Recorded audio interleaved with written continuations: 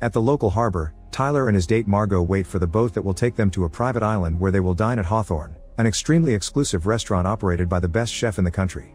Tyler's a foodie obsessed with this chef and the details behind fine dining in general. When the boat arrives, the two of them are shocked to see how many important people will be traveling with them. There's Lillian, the food critic that discovered the chef, and her editor Ted, post-prime actor George with his assistant and girlfriend Felicity, and a trio of important tech business investors, Dave, Soren, and Bryce. The ones that get Margot's attention though are businessmen Richard and his wife Anne, because Margot knows Richard and doesn't want him to know she's there, so she tries to stay out of his sight. During the trip, they're already served the first fancy dish, and Tyler gushes over it while he takes a picture, but Margot isn't impressed. When they finally arrive at the island, the maitre d' Elsa calls Margot a different name, so Tyler has to explain there was a change of plans and he came with a different date, making the whole situation pretty awkward. Before dining, Teresa tour for the guests, and Elsa shows the guests all the facilities while explaining the restaurant's employees do all the hunting and farming. That's why everyone lives here. The chef also lives on the island, but his house is off limits. Afterward they finally enter the restaurant, where they discover the kitchen is an open area that allows them to watch the cooks work. There's also an old lady named Linda on one of the tables who looks like doesn't belong at all. When Richard finally notices Margot's presence, he asks his wife to exchange seats with him so he can have a better view. Elsa informs everyone that they can watch the cooks work but pictures aren't allowed. Tyler immediately comes closer to point out all the techniques they're using and asks tons of questions, so the cooks have to ask him to stop distracting them. At that moment, Chef Slowick arrives and Elsa tells him something that makes him stare at Margot. The first dish is the complimentary appetizer. Lillian takes her time with the food, smelling and tasting everything carefully, but Felicity is busy trying to break up with George. Margot likes the dish but isn't super into it, so Tyler has to arrogantly explain why this is so important. Moments later, it's time for the first course. Slowick comes forward and claps his hand to make all his cooks turn around at the same time like obedient little soldiers. Then he offers a speech about his work and reminds everyone that they shouldn't just eat, they should savor and relish. Tyler tries to make a comment on that and only gets scolded by Slowick for interrupting. Tyler still takes pictures even if it's forbidden. For the second course, Slowick claps again and explains that bread's the food of the common man, but since his guests aren't common, thus they aren't getting any bread.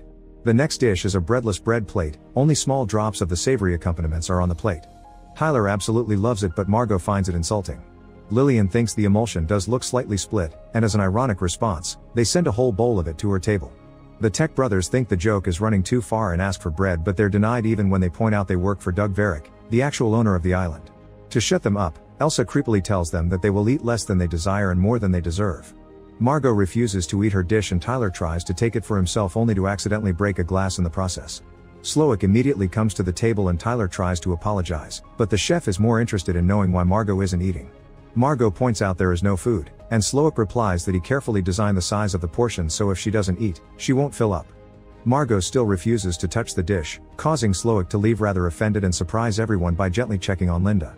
Margot can't help turning to look at Richard and notices this, causing her to point out that Margot looks like their dead daughter.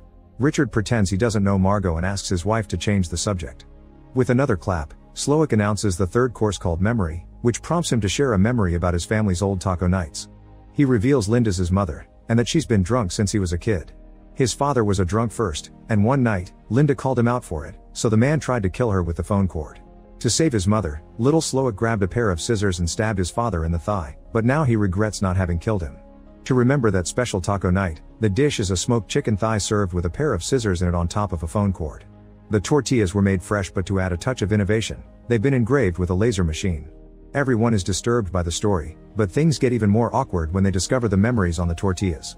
Lillian finds pictures of restaurants that closed because of her bad reviews, and Anne is shocked to see photographs of her husband's private life. One in particular shows Richard going out with a strange woman, but Richard swears it's just a prank. George finds pictures of his role as Dr. Sunshine, a movie that did awful when it came out, and the Tech brothers are disturbed to find their company's tax records that prove they've created invoices with fake charges. Elsa refuses to explain how they acquired that information, and when the men threaten with closing up this place, Elsa cryptically says it won't be necessary. Tyler sees himself taking pictures of the food and thinks Slowick hates him.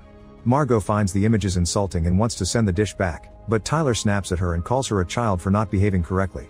Hurt, Margot decides to go to the bathroom, and Elsa rushes to stop her from entering a forbidden silver door. When she makes it to the bathroom, Margot gets close to the window to have a smoke and notices an employee running with a pair of angel wings in his arms. At that moment, Slowick comes to ask Margot why she refused to eat again since he's feeling wounded by her attitude, but Margot just says she isn't that hungry. Slowick also wants to know who she really is, and when she says she's just Margot from Nebraska, Slowick doesn't believe her. A moment later, The cooks start the preparations for the fourth course by putting a piece of fabric and some decorations on the floor.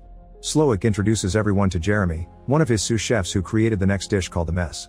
Jeremy studied in an important culinary school and his dream has always been to work for Slowick, and while Slowick admits he's talented, he doesn't think Jeremy is great. Jeremy may want a life full of prestige like Slowick's, but Slowick thinks his life is full of pressure, not to mention all the unhappy customers and critics that won't appreciate his work. Slowick asks Jeremy if he wants that life, and when Jeremy says no, Slowick kisses him on both cheeks and steps back before Jeremy takes out a gun. Then Slowick announces the fourth course and Jeremy ends things in front of anyone. The other cooks aren't surprised by this and watch solemnly, but all the guests freak out and step back except for Tyler, who finds this fascinating. As the body is taken away, Slowick asks everyone to sit down and accept this as part of the show. Everyone begins discussing if the death had been real or not, and Richard has had enough. He tries to leave with Anne, but Elsa stops him, explaining there's no available boat. Richard still insists, causing Elsa to order the chefs to grab him and get his ring finger. Guests start freaking out again except for Tyler, who is still enjoying his meal without a care. While Richard wiggles on the floor in pain, Elsa returns the fallen wedding ring to Anne. Slowick once again explains this is part of the menu, and Lillian accepts it, but the others are starting to get afraid. Felicity wants George to have a talk with Slowick since supposedly they're friends, but George confesses he lied to impress her. Elsa brings Margot to the kitchen, where Slowick tells her she's simply wrong. He can tell she isn't a Margot and that's a problem because she wasn't part of that original menu plan. Slowick wants to know if Margot is on the side of the guests or the restaurants, not that it matters because everyone's dying tonight anyway. Margot rushes back to her table in tears and slaps Tyler when he won't stop talking about the food. The whole mood in the restaurant is tense and nervous. Soren goes crazy and decides to try to break a window with the chair, but it's made of unbreakable glass, so Elsa just takes him back to his table. The next course is tea served as a palate cleanser, and Slowick takes the chance to ask if anyone has any questions. Tyler makes a stupid question about the tea, but George comes through and wonders what's going on. Slowick explains their ingredients in a degustation concept, but this shouldn't be a surprise. For example, Lillian is a monster that causes restaurants to close because of her personal taste, and Ted coddles her. The cooks bring more broken emulsion for Lillian, and Elsa brings Margot a kitchen timer saying she has 10 minutes. Then Anne asks for a doctor for Richard, so Slowick points out they've been the most loyal customers for 5 years yet they can't name a single dish they've eaten here. Slowick worked to become a very exclusive chef, but it wasn't until recently that he finally understood he's been working to satisfy people that can't be satisfied, like his own mother.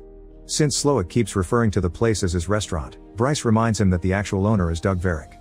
Slowick replies he actually owns Doug himself, and at that moment it's revealed that Doug is hanging outside while wearing the angel wings. Dave tries to offer money to save him, and when Slowick turns him down, he tries to run away, only to be stopped by the staff. Bryce points out Doug kept Slowick open through the pandemic, but Slowick complains that Doug kept questioning his menu. Elsa makes a sign with her arms and Doug is lowered into the sea until he drowns, prompting Slowick to announce he's finally free before going to his office. Suddenly the timer on Margot's table rings and she's asked to go see Slowick. Margot admits she isn't supposed to be here, and in return Slowick admits he can tell Margot's a fellow industry worker. He wants to know why Margot kept staring at Richard, making her confess that she's actually a street worker. Richard had been one of the few clients that managed to rattle her because he wanted her to pretend to be his daughter while they were getting frisky. Both Slowick and Margot agree that they used to enjoy serving others and bad clients have made them hate their jobs. Afterward, Slowick takes everyone outside. The next course is presented by sous chef Catherine, who explains Slowick has flirted with her many times, and she's always said no. Slowick didn't fire her but stopped looking her in the eye, and this inspired the next dish, called Man's Folly. Then Catherine stabs Slowick on his leg and hugs him before staining his chef uniform with blood, prompting him to apologize. Now all the male guests are given a chance to escape. They'll have a head start of 45 seconds, and then the staff will try to catch them. All the men begin running except for Tyler, so Slowick has to send him out there while Catherine takes the women inside. The women try the sixth course while sharing a table with Catherine, who explains everyone dies was her idea. Lillian's compliments make her cry, and all the other ladies begin offering compliments as well to keep her happy. Anne asks Margot if she knows her husband and Margot admits she does, but Anne doesn't comment on it. Margot ends up admitting her real name is Erin and she's from Massachusetts. Outside, Tyler spies on them through the window because he hates that he's missing a course. Meanwhile the staff goes after the men and finds them with no issues, no matter if they went to the forest or the beach. Ted hid in the smokehouse, and for his efforts he's given a Passar egg. All the men are brought back to the restaurant and George sarcastically apologizes to Felicity for being a failure, which makes her admit she's been stealing money from him. George already knew, and Felicity knew he knew. Suddenly Slowick announces the menu can't continue as planned until they solve an unresolved matter. He approaches Tyler and makes him confess that he had always known tonight's menu would include everyone dies. Tyler had a date but his girlfriend broke up with him, so he hired Margot because the restaurant didn't take reservations for just one, never caring about the fact she'd die. Margot's upset by this revelation and attacks Tyler, but the staff quickly pulls them apart. Next, Slowick points out how much Tyler knows about food and gifts him a chef's uniform before pushing into the kitchen, asking him to cook in front of everyone even if Tyler doesn't want to. Tyler's cooking is messy, especially since Slowick keeps making fun of him for being Mr. Nuldigable Foodie, meaning the final dish is an absolute disaster. Slowick tells Tyler he's why the mystery has been drained from his art and whispers something in his ear that causes Tyler to take off the chef jacket and run in tears. Afterward, Slowick takes Margot aside to ask for a favor. To start preparing dessert, they require a large barrel that is supposed to be in a corner but Elsa forgot to bring. Slowick wants Margot to go get it and ignores Elsa when she says the staff can do it. On her way out, Margot discovers Tyler has ended things for himself, but she doesn't care. Then Slowick returns to the dining area, where George points out that this isn't really fair. Slowick explains George is being punished because he saw Dr. Sunshine some years ago and ruined the first day off he had in months. On the other hand, Felicity'll die because she graduated from Brown University without any student debt. Meanwhile, Margot makes it to the smokehouse, but instead of grabbing the barrel, she grabs a knife. Afterward, she sneaks into Slowick's house, which is an exact copy of the restaurant but with a bed in it. Margot tries to leave through the silver door, but she's interrupted by Elsa, who has her own knife and reminds her this area is out of limits. Suddenly Elsa attacks Margot, explaining she doesn't want to be replaced. Margot defends herself with objects from the kitchen as she points out she doesn't want to work here, but Elsa says she didn't forget the barrel, Slowick just never asked for it. Both women end up struggling on the floor, and by trying to keep the knife away from her body, Margot ends up accidentally killing Elsa. After her initial panic is over, Margot takes Elsa's keys and opens the silver door. There she finds a simple room with Slowick's memories from when he was younger and happier with a family and a job making hamburgers. There's also a radio in the room, and Margot tries to use it to call for help. Back in the restaurant, Bryce is presented with a cake because his friends had told the restaurant that it was his birthday. Margot suddenly interrupts by entering with the barrel through the main door, and Slowick tells her he used to be a monster, but everything he does today is pure. His chef hands are so strong that he can touch fire without feeling pain, because he can no longer be hurt. At that moment, a boat approaches the island, and Slowick realizes Margot used the radio. The staff immediately cleans all traces of blood from everyone and Slowick makes a threat: if the guests ask for help, then an innocent man will die. Coast Guard Dale enters the restaurant and asks what the problem is, but nobody dares to speak. Then Dale notices George and asks for an autograph because he's a big fan of Dr. Sunshine, so George pretends to give him one.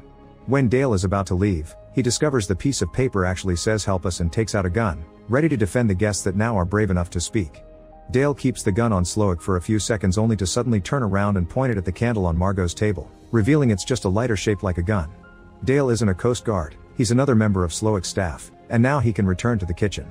Slowick's very disappointed in Margot for having betrayed him and declares her to be as bad as the other guests. Margot remembers what she saw in the house and decides to take a risk. She suddenly claps to get Slowick's attention, announcing that she doesn't like his food and that she would like to send it back.